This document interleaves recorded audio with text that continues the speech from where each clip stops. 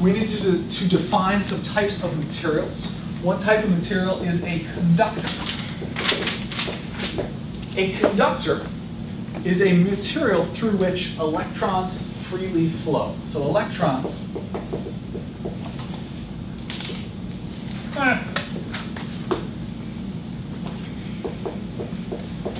flow freely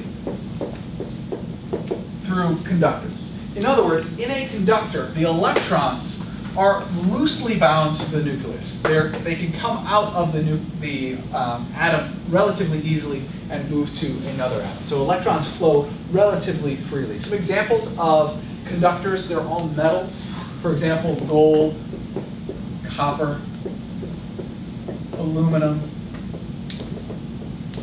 silver. Those are all conductors where electrons will flow relatively freely through them. We also have a type of material, an insulator. An insulator is just the reverse of a conductor, where electrons do not flow freely.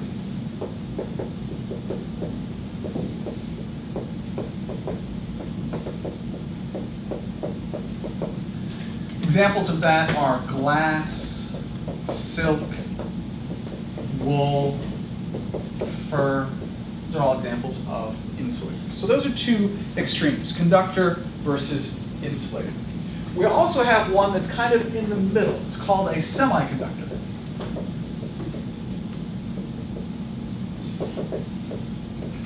And a semiconductor is exactly what it sounds like. It's somewhere between a conductor and an insulator. It's right in between. And with a semiconductor, what you're doing is you're adjusting the material properties of the material to try to get a specific resistance to electron flow, rather than trying to have as little electron flow as possible or as much electron flow as resistance to electron flow as possible. You're somewhere in the middle. We don't really deal much with semiconductors in this class. There are a lot of them in computers and things like that. But in this class, we kind of deal with the two extremes with conductors and insulators. There is a fourth type of material, which is a superconductor. In a superconductor, there is no resistance to flow, to electron flow. In other words, they are a perfect conductor. Now, when I say no resistance to electron flow, that's exactly what I mean. I mean zero resistance to electron flow. We talk about something flying through the vacuum that you can breathe, and we can't find the vacuum that you can breathe. It's kind of an ideal case. But in a superconductor's case, you actually can get zero resistance to flow. That's what it means to be a superconductor. So if you have a superconducting material, a wire that's made of superconductor, and you set an electron in motion in that superconductor, it will actually never slow down. It will continue to move at a constant velocity because there's nothing resisting the flow of that electron. Which means, of course, that we should make all of our wires from superconducting material, right? All the wires in this building, all the wires in my computer, etc., should be made of superconducting wire, because it would be much more energy efficient. Who can tell me what the issue with this is? Monsieur Laframboise. There are no superconductors. There are superconductors. They're very expensive. I agree they're very expensive, but that's not the main issue at the moment. Got it. They have to be cooled to quite low temperatures. The problem is that they only work at low temperatures. In general, they work anywhere between, the typical superconductors are anywhere between 1 and 20 Kelvin.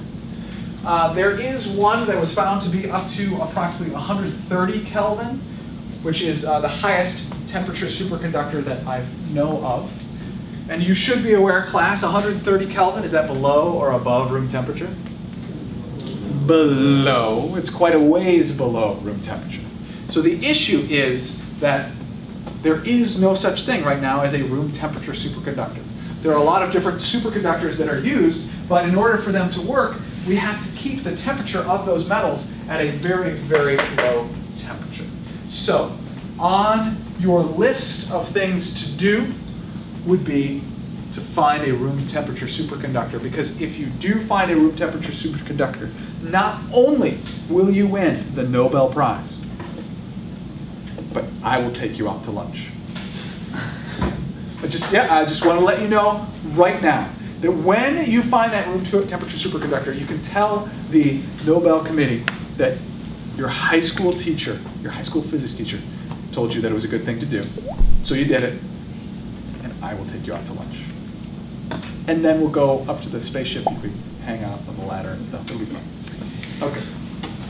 So, unfortunately, good luck with your room temperature superconductor endeavors.